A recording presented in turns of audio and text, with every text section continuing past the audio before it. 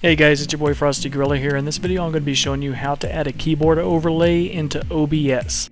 Now go down in the description, click the link, or copy it and paste it into your browser. Go there, wait for the timer to count down as you see right there. As soon as it counts down to 0, it'll bring you a download right here. Now it's going to be a zip file. All you got to do is click it, go over to extract all. Now, as soon as you click that, be sure to hit extract again. It's going to pop up in another window.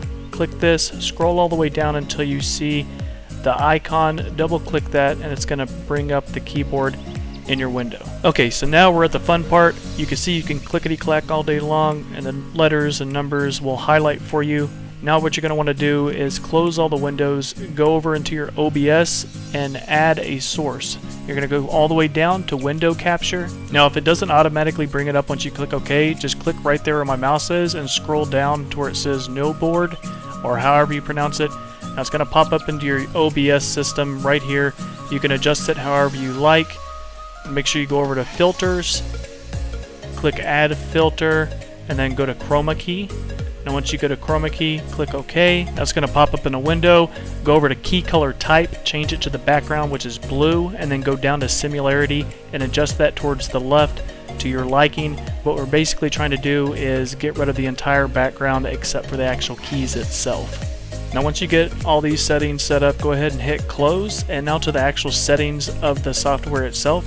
Right click and go into settings, and now you're going to have a whole bunch of different options you can choose from to be able to change this keyboard around. You can even change the keyboard where it says games. I don't really like this area because it's not really made for the modern gamer. It's literally just arrow keys. Now they do have a mouse option, which is kind of weird, but I mean I can see a lot of streamers possibly using this kind of software like this. What I would do if I was going to be using it is open this software into 2 different windows. That way you can have your keyboard and your mouse going on at the same time. But me personally, I feel like it's going to be something that I'm going to have to explain every single time a new person joins a stream, so I'm not going to deal with it.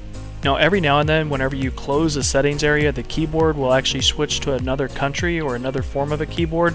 All you got to do is click here, scroll all the way down to where it says US-whatever, and it should bring you back to the form that you're wanting yourself.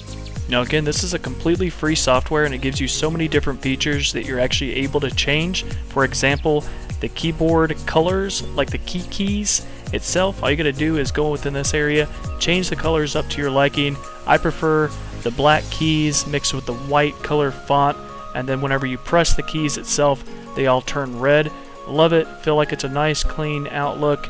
Just make sure you don't pick any of the blue colors, since that's the color you're actually trying to use within the chroma key area to make transparent. Alright, there you go, that's it. Be sure to drop a like and a subscribe with notifications on, and stay frosty, my friends.